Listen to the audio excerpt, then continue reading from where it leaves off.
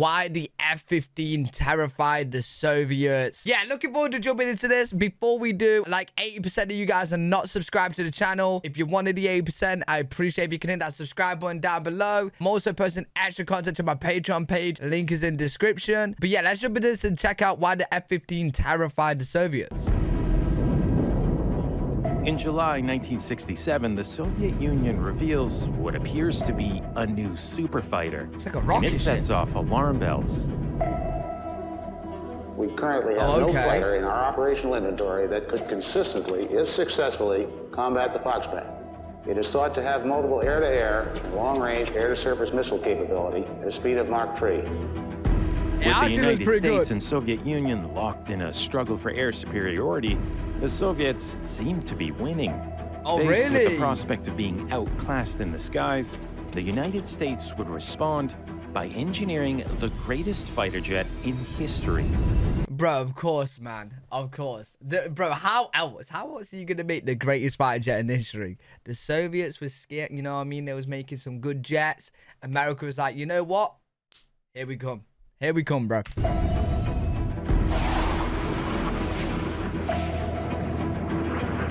I love looking at the bottom of them, I'm not gonna lie. In the Korean War, early fighter jets like the American F-86 and Soviet MiG-15 squared off in fierce air-to-air battles. Both were Well, that's Soviet... a bit unfair. That's a bit... You're telling me the North America jets versus... MiG-15 squared... The MiG-15 jets. Off in Look at this. Air-to-air. Look at this. I can literally see missiles here, right? And then boom. There's nothing there. There's nothing there. How are they going to shoot them? Battles. What? Both were light, agile jets built for close-range dogfighting. But oh, wait. That's the Soviets. But, okay. That makes sense. by the mid-1950s, new technologies were beginning to radically transform fighter aircraft design. Powerful new radars could detect the enemy from much greater distances, while newly introduced guided missiles could hit targets kilometers away. Oh, wow. Military planners grew convinced that air battles of the future would be fought beyond visual range, where the enemy wouldn't be more than a distant blip on a radar screen. And it meant the newest fighter jet, the F-4 Phantom, was no longer light or agile. It was fast, heavily loaded with missiles, and carried a powerful radar. Many believed that dogfighting had become obsolete, but in reality, nothing could be further from the truth. Oh, in the Vietnam War, why am I getting goosebumps on the back of my neck? What? The Air Force's new approach was put to the test, but things didn't go as planned. The skies over Vietnam were a chaotic mix of enemy and friendly aircraft, and the systems designed to help Air Force pilots identify the enemy proved unreliable, forcing pilots to get in close to visually confirm each target. The whole idea of engaging from a distance fell apart. The new F-4 Phantoms were pulled into close-quarter dogfights against more agile MiGs, something their pilots had never been trained to do, and the Phantoms' guided missiles proved hopelessly inaccurate. Designed for larger, high-altitude targets, initially only 14% ever hit anything. Oh, wow. And when the missiles failed, pilots were left defenseless, because the F-4 was built without a gun for close combat. The larger, less maneuverable Phantoms, with their notoriously smoky engines, were easily spotted. The more agile MiGs lured the F-4s in close, knowing they were vulnerable. The F-4 Phantom just barely held its own in this airspace because it is an interceptor used as a fighter, finding it difficult to compete with a fighter designed as a fighter. Oh, wow. American pilots were being downed at alarming rates, and military planners were learning that the age of dogfighting was far from over. This is actually super interesting. Because, like, I know America's going to release the F-15 and become, you know, dominant. But, like, I haven't seen a video where, like, America is like, at the disadvantage. You know what I'm saying? This is really interesting. Air Force planners scrambled to respond, equipping the F-4 with pod-mounted Gatling guns and training pilots to engage the more maneuverable MiGs. Okay. But these were stopgap solutions. What the Air Force really needed was a new dedicated air superiority fighter, and it meant scrapping every one of its earlier concepts for the next generation of fighter aircraft. which now looked too large, too heavy, and likely to fare even worse than the Phantom. And they'd have to move quickly, because in 1967, the Soviet Union unveiled a new fighter of their own. Another one? And it looked nothing like the MiGs that F-4 Phantoms were squaring off with in Vietnam. Everything seemed to suggest a fighter built for extreme maneuverability, with twin tails, a massive wingspan, and monstrous engines. Wow. Intelligence experts suspected that the Soviets were using advanced lightweight materials, along with new radar and weapon systems.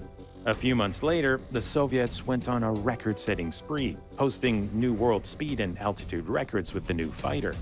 Officials I ain't gonna lie, the Soviets during this time, they're on a roll, bro. Suspected the worst.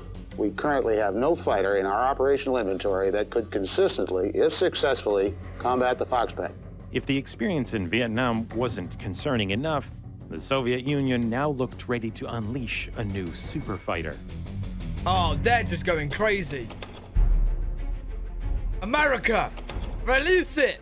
After spending the better part of 2 decades building mostly interceptors, fighter bombers, and attack aircraft, the Air Force finally set its sights on building a state-of-the-art air superiority fighter.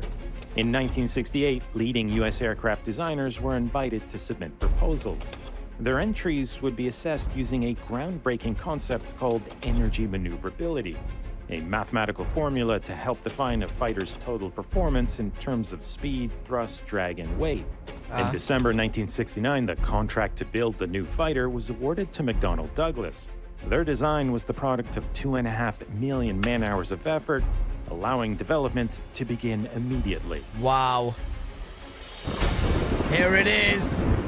The F-15 Eagle was designed from the ground up for tactical dominance in any airspace. 2 afterburning turbofans could unleash a massive 48,000 pounds of combined thrust, enough power to break the sound barrier even while flying straight up.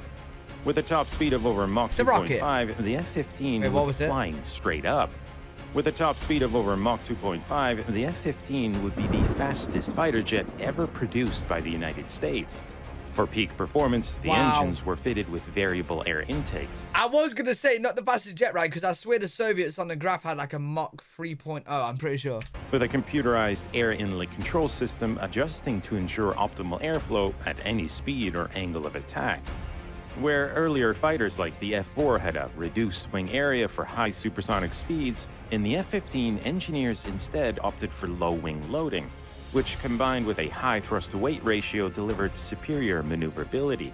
For maximum situational awareness, the cockpit was mounted high in the fuselage with a canopy offering a commanding 360-degree view, along with a digital heads-up display fully integrated with radar and avionics. 8 Sparrow and Sidewinder missiles were mounted under the wings and along the fuselage. But if things got up close and personal, a 20mm Gatling gun could dish out 6,000 rounds a minute. Wow! And for maximum survivability, engineers designed in triple redundant hydraulics, low vulnerability flight controls, and a reinforced airframe. With its combination of speed, power, and agility, the F-15 was ready to earn its place as one of the greatest fighters ever built. Alright, sold. I want one. I want... Bro, do you know how scary it would be flying this and you're in this cockpit where you can see around? Bro, I'd feel like I'm falling out. The first prototype was unveiled in June 1972, just 3 years after McDonnell Douglas was given the go-ahead. The new fighter was put through an extensive testing program, and it would have to prove itself against the best of what the Air Force had to offer. Up against the heavy F-4 Phantom, the F-15 looked assured and in control, easily making quick work of the interceptor. Hold on. You're about to get gunned. It said, like, it will pull it up against the best what America has to offer, right? But how would you test that? Because you're not going to, like, do an actual fight. Because then you're risking someone's life, you know what I'm saying? Like, how does the testing go about? Like, how would you test, like, your missiles are better than their missiles? Even the smaller, lighter F-5, used to simulate more agile make fighters in combat, struggled to shake the larger F-15. Overhead! I can't do anything about it. Box 1 on the F-5, nose down. In nearly every engagement, whether beyond visual range or close-in dogfighting, the F-15 commanded an overwhelming advantage. Right, With okay, a true cool. air superiority fighter on their hands, the Air Force was ready to send a message to the Soviet Union. Only a year and a half earlier, the Soviets posted new time-to-climb world records with the MiG-25. Right. Now, the F-15 was about to erase them. In 1975, engineers stripped a pre-production F-15 of its non-mission critical components, even removing its paint to make it as light as possible. In the cold, They removed the paint to make it lighter. The paint. dense air of North Dakota, the Eagle made a series of climbs from a dead stop, rocketing up to altitudes as high as 30 kilometers, right to the edge of the Earth's stratosphere. What? Not only did the F-15 beat the MiG It's a spaceship, bro. It's a rocket. It's a rocket ship. It's a rocket ship, bro. records, it shattered them by more than 25%. The Air Force had a winner on their hands, and the F-15 Eagle would come to be recognized as one of the most successful fighter development programs in history. By 1974, the fighter was already in mass production, with over 400 early F-15A and B models ordered for the U.S. Air Force. And America's allies were also eager to get their hands on the new jet. The first foreign bet they were. operator was Israel, beginning in 1976, followed by Japan a couple years later, and Saudi Arabia.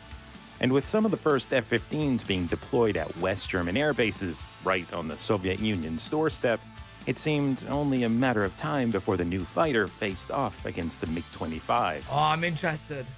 How much did it win by? In 1976, the Americans finally got a first-hand look at the Soviet Union's superfighter. But it wasn't what they were expecting.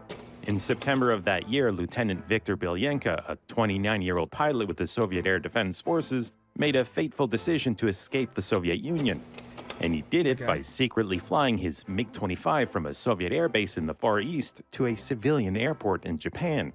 After more than a decade shrouded in mystery, the Americans got a chance to examine the Foxbat down to every last detail. Oh, wow. Although similar in size and appearance, the MiG-25 and F-15 had almost nothing else in common. Built mostly out of heavy nickel-steel alloy, the Foxbat weighed nearly twice as much as the F-15. The large wings weren't for agility, they were needed just to get the monstrous jet airborne. What? The enormous weight How is it so fast then if it's so heavy? meant that the MiG-25 could only pull a 4.5G maneuver. The F-15 was capable of nearly twice that. Most of what the MiG carried was fuel needed to feed its enormous engines. Even so, its combat radius was a mere 300 kilometers.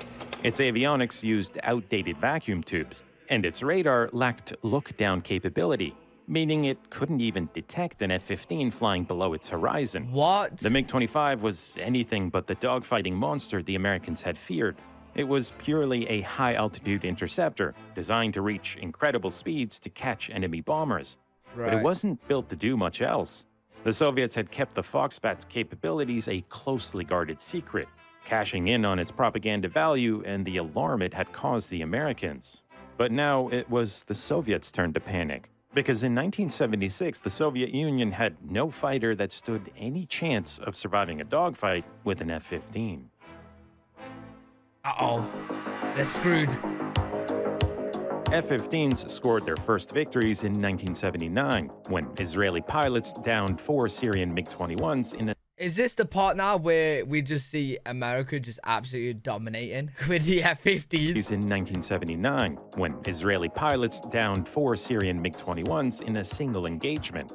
Over the years, the Eagle would win air battle after air battle, clearing the skies of adversaries almost as a matter of routine. Oh, Today, wow. F-15s have racked up more than 100 victories without a single defeat, a record unmatched by any fighter in history. What? Early F-15A and B models were soon joined by C and D variants, improving on the aircraft's range, payload, and weapon systems. Yo, that's ridiculous, bro. I don't think people will understand how ridiculous that is. The fact that you won 100 and haven't been defeated, you would think, like, the off chance you would be defeated once, you know what I mean? Not even once. Like, they didn't even get lucky, bro. They didn't even... Wow. Fighter in history. Early F-15A and B models were soon joined by C and D variants, improving on the aircraft's range, payload, and weapon systems. Originally conceived as an air superiority fighter, the F-15 would also be developed into a formidable ground attack aircraft. leveraging the fighter's superior range, speed, and payload. Nearly a half-century after taking to the skies, the F-15 remains vital to the U.S. Air Force, with deliveries beginning in 2021 of the F-15EX, a thoroughly modernized replacement for the F-15C. The MiG-25 was never designed to combat an air superiority fighter like the F-15. But in January of 1991, the two Cold War icons came face to face over the skies of Baghdad. Yeah, this is what I'm saying. Look. Like, this is so much bigger and so much heavier, right? But it actually does go quicker. How? Icons came face to face over the skies of Baghdad. And the outcome wasn't what anyone could have predicted. Because what the MiG-25 lacked in maneuverability, it made up for in raw power as the fastest fighter of all time. Okay, right. And the Iraqis would use it to their advantage, devising a daring plan to ambush F-15 Eagles as they patrolled the skies. You can learn about this incredible air battle in my next video coming exclusively to Nebula this month. Oh, I want to see that. Nebula is where you can watch a growing number of exclusive... Wait, are you really telling me we're not going to get to see the fight now? Huh? I want to see that fight, bro. What? Anyway, that was a really good video. I enjoyed that a lot. I'm going to have to check out that fight. Really good video. Enjoyed that. I hope you guys enjoyed it as well. If you did, make sure you thumbs up, subscribe for more content. I'm live every single day on twitch.tv/L3WG. If you guys want to check me out over there, I'll see you on the next one. Peace.